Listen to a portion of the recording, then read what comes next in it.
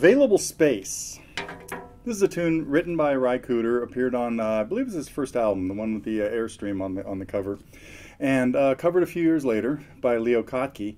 I've had a student interested in this a while ago, and I thought this is a great, it's been a long time since I've done a bottleneck slide tune in open G, but that's what we have here with this.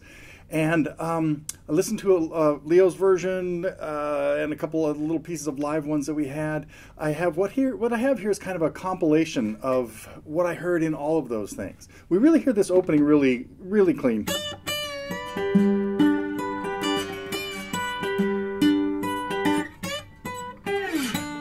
that's kind of one of the distinctive parts about the song. The other is, every time it goes, it's kind of a 12-bar blues progression, but it's 14 bars long. So it's a little off balance. But it's got these licks over a G chord, then into a C chord. And then we expect to get back to a G chord in measure 7, and it does, but only for one beat. And that is one of the main little hooks in this song, that it keeps bouncing back to that C chord, chord 4 in the key, unexpectedly.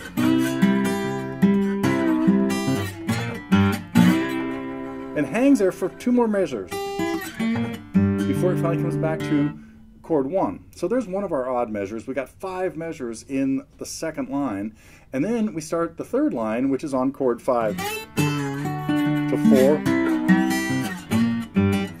The same bounce back to a C chord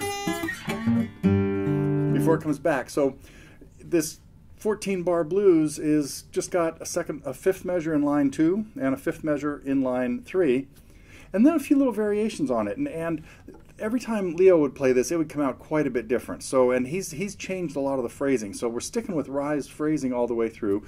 I've got 3 different parts written out, 3 different verses. The first one is what we hear at the beginning. I have another one that's more out of a John Fahey type lick.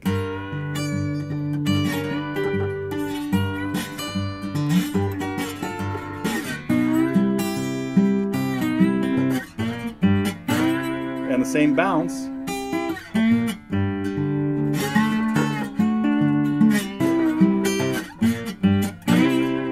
Always to that C. A couple really important things about playing with a slide.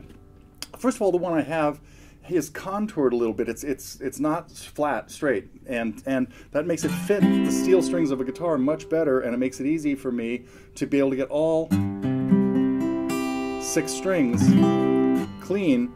So I really recommend getting this one is copper, I guess, or brass, and makes it really easy to play. A couple of just important slide techniques. You have to learn to keep it parallel to the frets. You can't play it like this. Everything will be out of tune. And you have to learn to use heavy vibrato.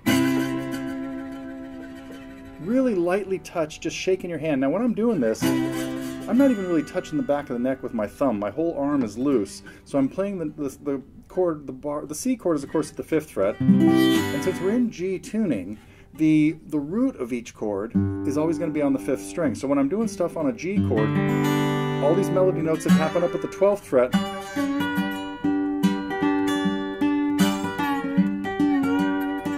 when I go to a C chord,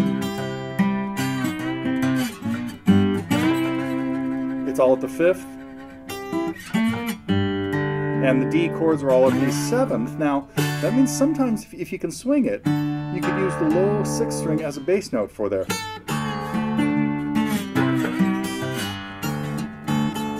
So I have the bar partially off of the strings up there, just playing the top strings. So, okay, so I've got tab here to an A, a B, and a C section, and in the Ry's version, we really hear the A section twice, and that's what we'll talk about that as we get into it. But coming up, a lesson on a hybrid version of Ry Cooder's and Leo Kottke's takes on Available Space.